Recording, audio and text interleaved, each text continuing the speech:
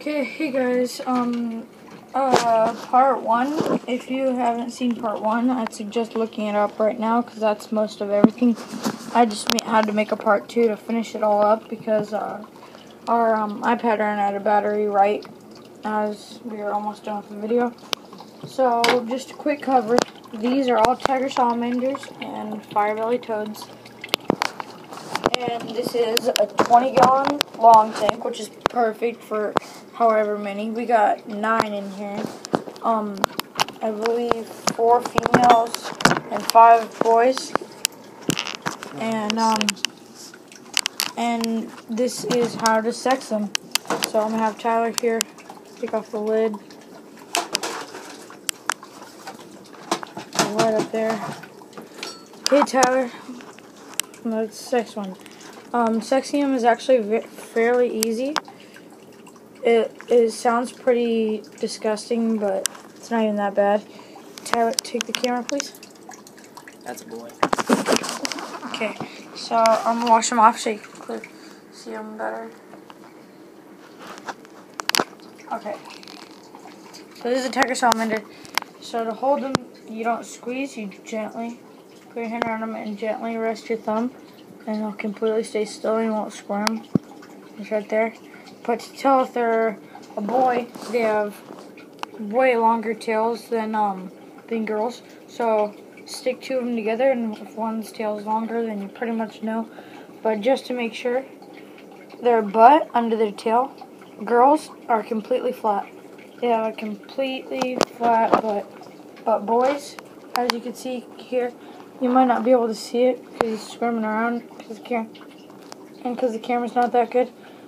But I'll find a big one. But their butt is really big. Their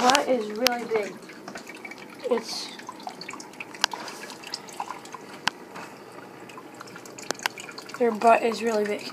So when their butt gets way big, like almost towards where it exploded, it looks like it's really big, then that means they're ready to mate. Males' butts get big. See, it's not that big because he's not ready to mate, but you can still tell if it's a male or a female between the two. And now I'm going to show you a female.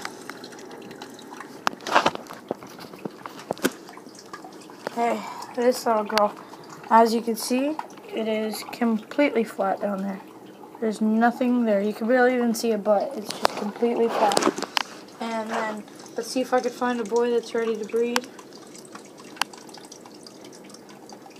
No. Who the water dog is. Oh yeah, there's a couple of water dogs. Him. Oh yeah, he's ready to breed. But if I can get him to stop squirming around for me. His butt is really swollen up, and that means, see, there's a good view of it.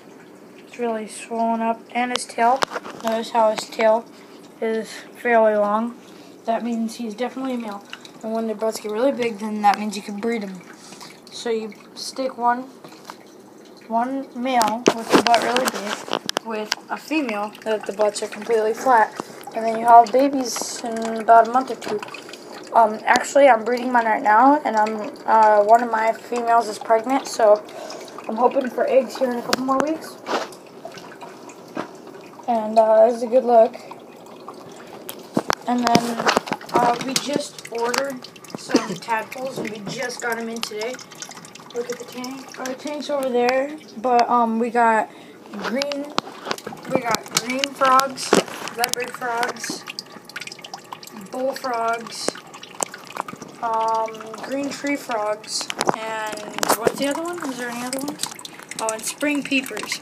And those, we have all of those frogs and all of those things, tadpoles, and we have about 30 of them. And we're raising them, and then we're gonna sell them. Well, a couple of them. We want to keep most of them. But yeah, that's pretty much it. A couple more things. The tank should have either very, very moist environment or very, very big water pool. And if you're going to do what we have, half water, half land, type of vivarium thing, then you're going to want a filter for sure. This is a cheap